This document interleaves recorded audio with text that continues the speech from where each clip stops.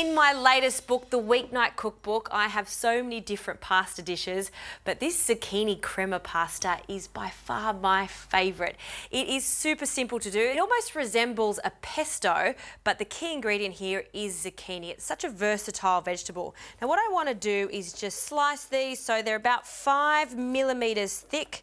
I'm also heating some water up. It's boiling now, and I'll add some salt. This is for our pasta. So when you're cooking a pasta like this in a fast sauce, you do want to get the water on first because it does take some time to come up to boil. We need a generous handful of salt in there.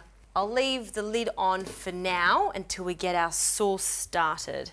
So in a saute pan, just like this one, I'll add a good glug of extra virgin olive oil.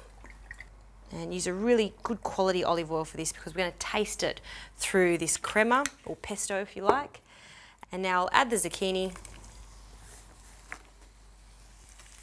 And then 1 clove of garlic. I'm just going to bruise it and then roughly chop it.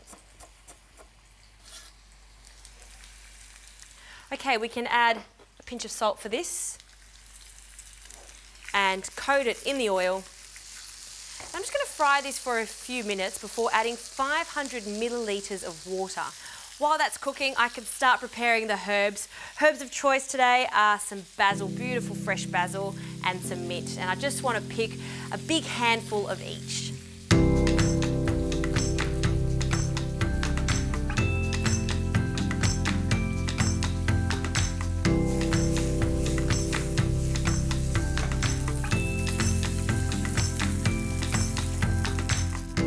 Now you can see all of that water has reduced and the zucchini is cooked. That's what we're looking for, nice soft zucchini, and it smells fantastic because of that garlic in there too. Now it's time to add the pasta to the water. It is rapidly boiling and I'm using penne pasta for this. I like to use penne pasta because all of this delicious sauce is going to go into all the holes of the penne. Okay, so in with the pasta. And we'll give that a stir. And we don't need to put the lid back on the pasta. We'll just let that boil away. I like my pasta al dente. This one's going to take about 8 to 10 minutes to cook. Now to finish off this crema, we need to add all of this zucchini to a blender. So I'll just bring this blender over here. And we'll add that softened zucchini. Scrape that in. You know it's completely cooked when all of that water has gone.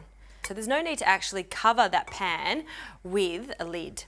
Now we can add a few of our other ingredients. So the big handful of basil can go on top, and our mint, squish it in there. And then some pine nuts that I've toasted, and a generous amount of parmesan. I'll just grate that onto my board first to make it easier. We want about a handful of parmesan. Fabulous. That can go in.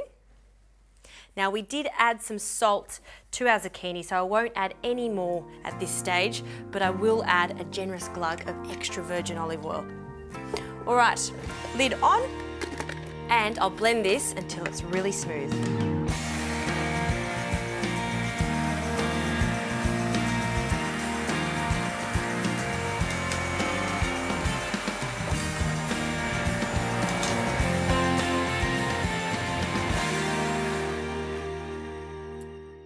Look at that vibrant green colour.